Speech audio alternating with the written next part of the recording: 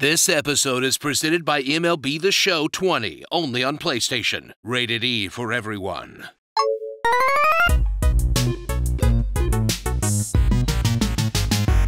Imagine a world where a deadly virus causes a complete breakdown of society, where essential services collapse under the weight of a massive pandemic that no one was prepared for, and major cities are taken over by lawless gangs fighting over the scraps.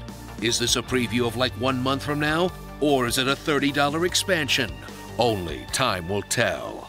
The Division 2, Warlords of New York. Play through a vision of the apocalypse that seems a lot more realistic now that E3 got shut down by coronavirus, as you return to the Division's loose justification for making a cover shooter set in actual US cities, with an expansion set in the same one from the first game, but smaller this time, where you'll finally go after the antagonist of the Division 1 after following his tracks for the entire sequel. Once you've taken down his 4-pack of lieutenants like you're playing Mega Man, through a heaping helping of the same old gameplay, but with slightly higher numbers, in an expansion that will make you say, yep, this sure is more the Division 2. Blast your way through the seemingly endless hordes of gun-toting ne'er-do-wells the Division 2 throws your way, in the tried-and-true cover-shooting gunplay that is the core of the experience, where you'll throw out your handful of wacky future gadgets because realism is for losers. Like, what is the in-world explanation for this healing drone? Is it just constantly shooting me with syringes? Then, do your best to avoid getting flanked by the AI trying to burn you to death, until you cobble together enough ammo to use your special big boy gun to blurp out the insane amount of bullets you need to take down a single dude, in a clash between RPG elements and making any damn sense that raising the level cap is starting to put a real strain on.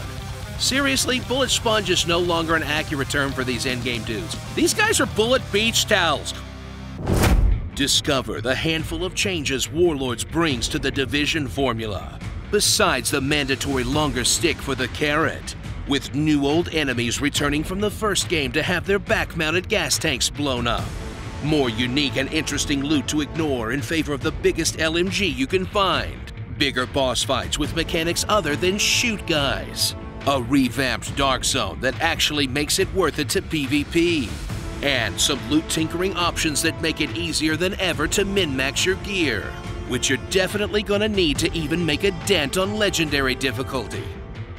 What's with all the statistics? I just put on the stuff that has the green arrows going up. I wanna play video games, not do the estate planning for a doomsday prepper. So buy up that toilet paper and seal yourself in a quarantine bunker with a hot, fresh pile of Division, as you blast away your fears like so many hapless mooks, and hope against hope that the only thing you catch is the dollar flu, in the most ironically detached video game experience you could possibly have at this very moment. Ah, truly, a game for our times.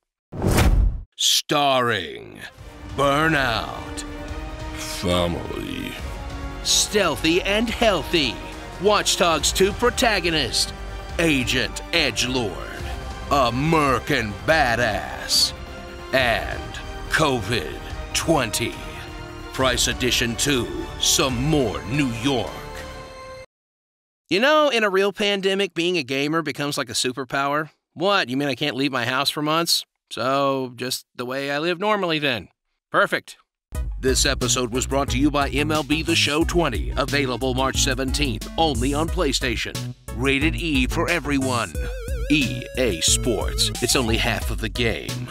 I, Giorno Giovanna, have a dream. Falcon Punch! Okay, I believe you. You can't have slaughter without laughter.